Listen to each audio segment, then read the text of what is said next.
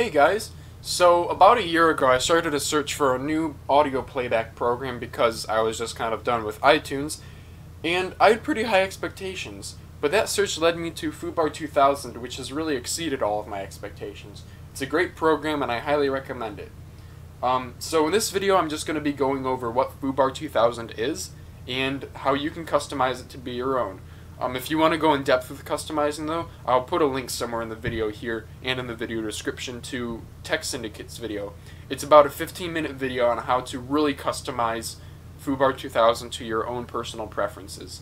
But for starters, so this is the interface that I have. I have a video, which will probably also be in the description below, on how to, it's like 1 minute, it's on how to install and set up Foobar2000 to look just like this for you.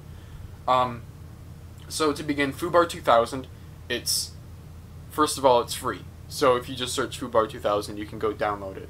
Second of all, it's extremely customizable.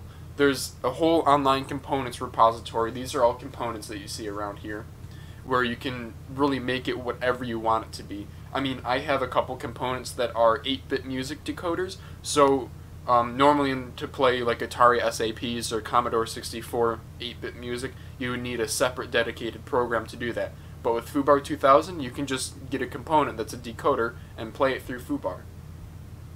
And then on top of that, you can customize the look to be whatever you want it to be and just work really well for you. And then the last thing is it has the best audio playback quality of any audio playback program out there.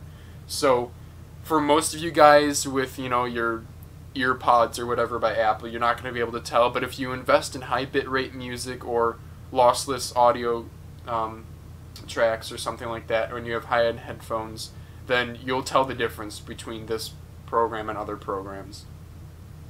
So that's what Foobar2000 is. Now for my theme, as you can see here, I'm going to go ahead and, well, I guess I can leave that playing. I have all my main music in this main tab right here. And then on the right here, I have a couple tabs. The first tab is metadata, so this is just song information. And then I have another tab that's all my playlists, and you can make new playlists just by like create new, and then you can just click and drag into a new playlist and stuff like that. So then this playlist is right there. And then I have an album art viewer. And then on this side I have a spectrum, so this just tells the decibel level of each different frequency, and you can change the number of bands. It really doesn't do anything, I just think it looks cool. And then up here are facets. So facets is a separate component that does not come with the stock Foobar2000 download, so if you want facets, you gotta watch my video tutorial on how to add that. But this just makes it really easy to sort through your music. So if I want to pick a specific band, like Blue Stolly, then I want to pick a specific album, it'll highlight that album within my music. So if I want to jump down to, like, let's go to Glitch Mob, and right there, and I can highlight anything I want. And yeah. So there's so many ways you can customize this. I mean, one of the ways that I do is just for fun. You can change the color. So let's say we want to change this to orange. Okay, apply, there you go. You can change the font, change the highlight color. Highlight color is like how this is red, and these are red, and how the tops of the bars here turn red.